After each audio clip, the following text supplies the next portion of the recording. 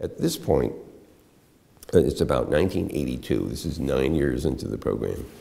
And I'm now in charge of the program in the Defense Department. And we decide it is now time for everyone who was using the older protocols of the Arpanet to switch over to use the internet protocols, so we can now start proliferating networks and bringing in different kinds of packet nets. So we announced at the beginning of 1982 that we are going to require everyone who is on all the research networks to start using TCP/IP only. And there are people grumbling about this because their email works on the old protocols and the file transfers work and the remote access works.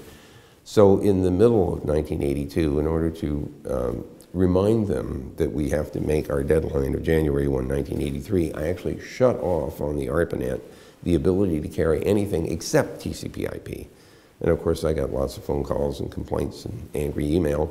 And I sent back a note saying, I just wanted you to know that I can shut off the old protocols, just in case. So we see this rapid growth of TCP/IP. Then it levels off in the fall. So I shut off the old protocols for 2 days. More grumbling and screaming and yelling, but people got the point. So by January 1, 1983, almost every computer on the Arpanet switched over to the new TCP/IP protocols, with the exception of 1 or 2. Now, there were only 400 computers on the internet at the time.